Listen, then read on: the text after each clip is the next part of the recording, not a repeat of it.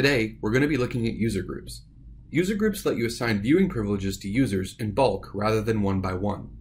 To start, let's navigate to the Usage dropdown on the left. Then, let's go over to Users. Right off the bat, you'll notice two tabs, Users and User Groups. Users will show us all of the users within a specific organization. At a quick glance, you can see their emails and even the source from which they were imported. However, we're looking at user groups. Let's navigate to the next tab.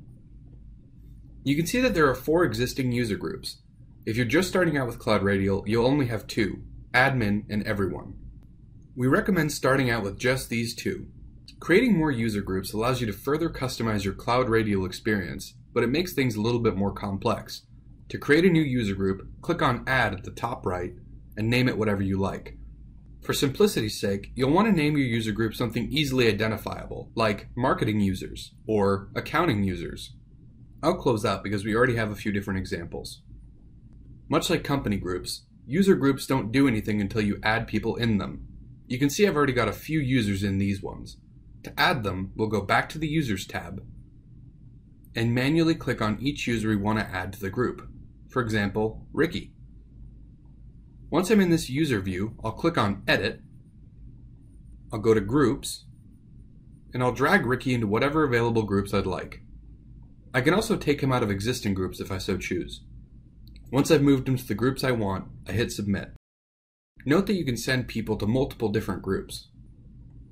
Now we understand what groups are and how to move people into them. But how does it actually work in CloudRadial? Let's look at Content, for example. We'll navigate over to Partner on the left, and then Content. The first content package, under Articles, is a dental HIPAA information. We can see that the user groups it's assigned to is Everyone, and it's assigned to the healthcare company group. This is where it can get a little complex.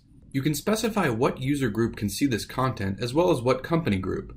Therefore, making a bunch of different user groups allows you to customize exactly what content those user groups see. You can even specify what company groups they'd have to be in to see that content as well.